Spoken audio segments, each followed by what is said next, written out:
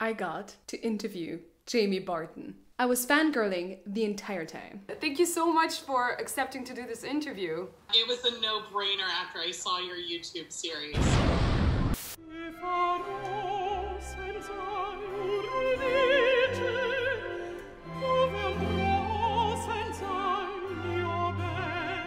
Jamie Barton was born in Georgia, in the United States of America. I grew up on a farm in the middle of nowhere. My parents are old school hippies. It was a really cool upbringing to have, but of course when you go through teenage rebellion, what you're trying to do is to rebel against where you came from. And even if your parents are ridiculously cool hippies, you're still gonna find something that's the opposite of them. And hilariously enough for me, that was classical music.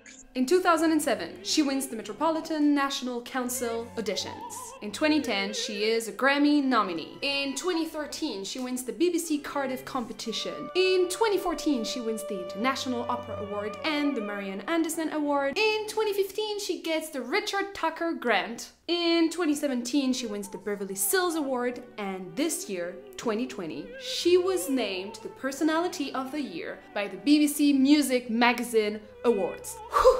How do you mentally prepare for this kind of success and this pressure that comes with this job? That's a really great question, actually. It's one that a lot of people don't ask because I think people think that once you have won this award or sung on this stage, then you've made it. So Cardiff Singer of the World was really the competition that I feel like put me on the map. To Jamie Barton.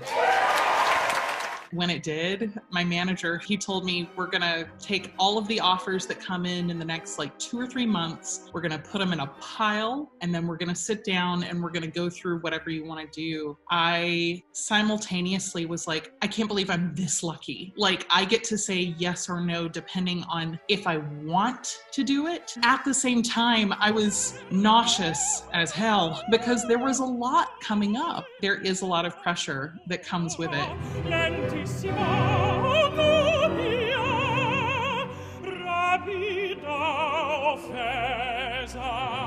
She's one of the most politically engaged opera singers there are. She fights for causes like body positivity, social justice issues, she's against diet culture, and she defends the LGBT rights. My goal in being outspoken about all of this is to help push our industry and hopefully, you know, a piece of our world a little closer towards having a much more broad definition of representation.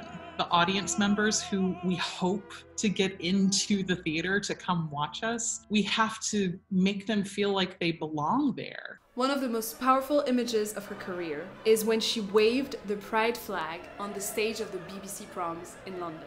It was quite a moment.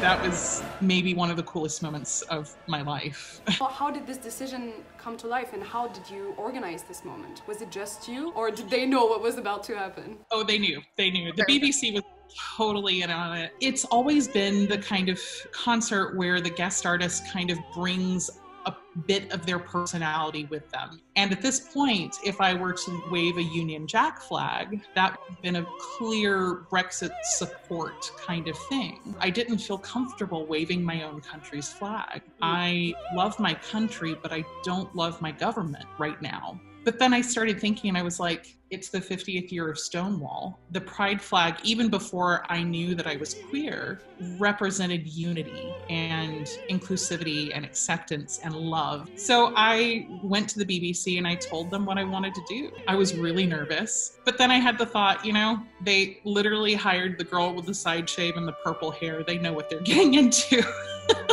They were the ones that were like, why don't you do a Judy Garland inspired group? And I was like, yes. She's one of these singers that have a hell of a voice.